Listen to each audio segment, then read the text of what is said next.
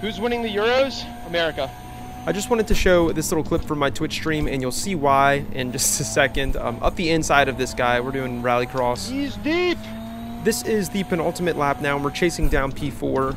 Oh, one more lap to do it. One more lap to do it. We were actually in an accident with this guy on like lap 3 from a bad rejoin, so hoping that we can get some sweet revenge on this guy. He flings it with quite a lot more angle than me as he hits the jump, but I'm a bit wider, so I'm able to open this up a little bit more. He has to kind of create that opening for himself, and then coming towards the penultimate corner. even now, like editing, I just can't stop laughing.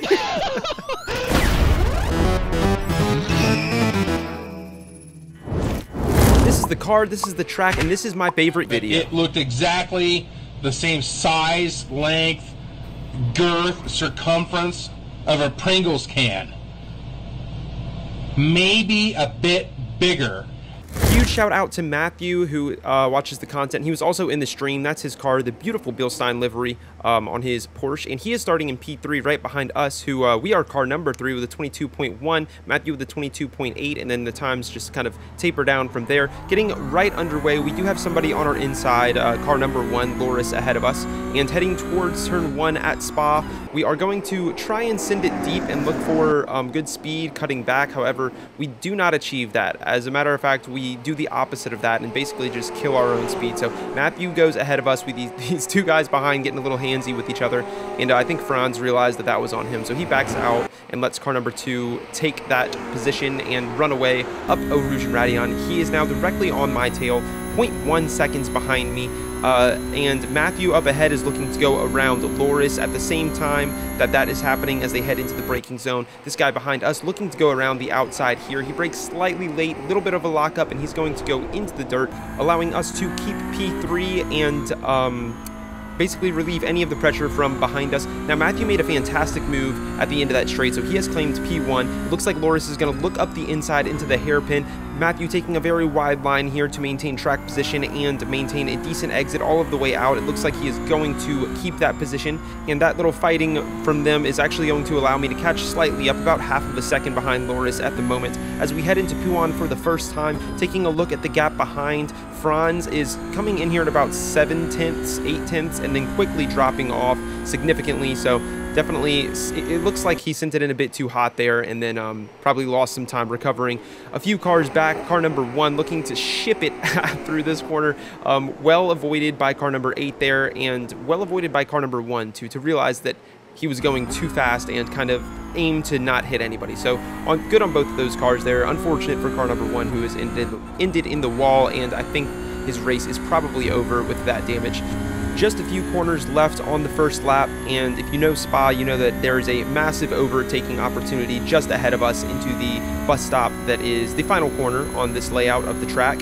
And it looks like Loris is in a pretty prime position, 2 tenths behind Matthew. We go extremely wide through there, which is going to kind of remove us from the situation. Loris plays it safe though, brakes early. He's going to stay behind Matthew, and we all make it through here safely. And I think actually everybody on the track made it through there safely, save for car number 1, who ran into the wall. So pretty astonishing sight there. Loris completely cutting, I think that was Radion at the top. That gives you a massive slowdown.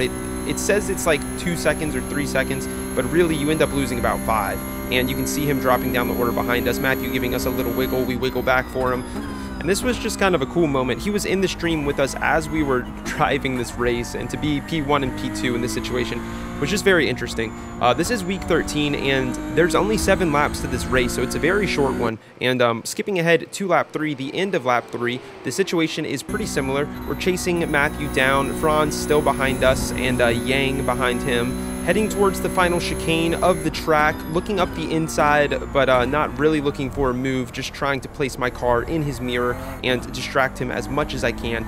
Onto the grid, and coming across to start lap number 4, we are 0.3 seconds behind Matthew, so if we keep this gap, we should be able to look for a move at the end of the Kimmel straight, and that's kind of my focus at the moment. Just stay about 3 to 4 tenths behind him. We get a decent run through here as well. It seems he goes slightly wide, and we have a big gap behind us too, so we're not really worried about any pressure. The gap down to 0.2 seconds. They did change the tire model for this car this season, so you can't take Rouge and Radeon exactly the same way you used to. Slight changes, a slight lift. I don't know if it's necessary to lift, but it feels so much more dangerous not to lift now than it did before the tire model update. So he is defending the inside at the end of the Kimmel. We're going to look to go around the outside, brake as late as we can, and honestly, we broke a little bit too late here, going wide and kind of botching our chances. However, he does afford space, and that's not going to give me the advantage here, but it forces him into a narrow line, and I think just too much angle mixed with clipping that curb gets his car super loose, and we're able to scoot around the outside. Very well done by him to catch the car. I'm going to take a look back at that. Just barely lifts that inside tire as he's turning and manages to kind of drift it through the dirt and keep it facing the right way. I think he only lost about 3 or 4 tenths there, so that could have been much, much worse for him. As we make our way around that hairpin and down towards Puan, we are separating ourselves from Matthew now. We've got him about 1.2 seconds behind, but Matthew from this point on isn't really going to be the threat. Taking a look at the relative, you see the guy behind Franz. That is the car number 8 of Yang, and he is going to overtake Franz there.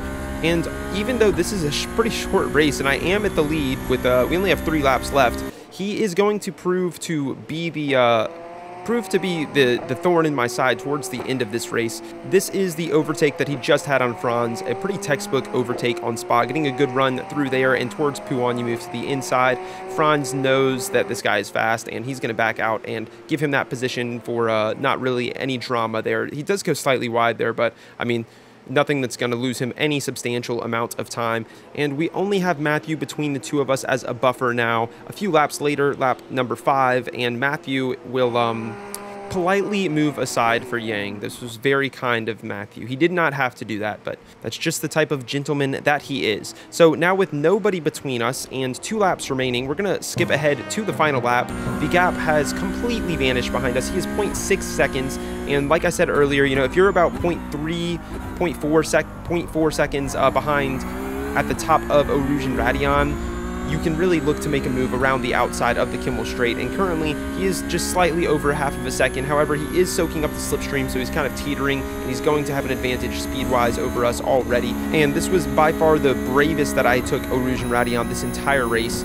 It was still not enough to pull away from him. He is about 0.4 seconds behind us, so I'm doing a little bit of swerving just to try and break the toe as much as I can. It is the final lap. I'm in the lead. He's 0.3 seconds by the end of the Kimmel straight, and honestly, that is okay with me. I just need to grow that gap before we get to that final chicane, because if we get to that straight on the final chicane and he's 0.3 seconds behind, he is going to have the opportunity to look for a move. So doing all that I can here to push through the infield, down through the hairpin. He takes a very early first apex with slightly too much speed, and that's going to basically force him to completely miss his second apex, which will open up the gap ever so slightly. We've got it to about half of a second now, which is perfect. I need to keep it there. I run off track, using all of that run off, a strategic off track there to keep my speed up as high as I possibly can through Puan, really opting for just a high minimum speed here and not looking for the greatest angle or the greatest line overall. Do manage to keep just a slight bit of oversteer, which I believe is optimal through that corner. We've got him at 0.3 seconds behind us still. Want to get the right tire up on this curb to help us pull us around,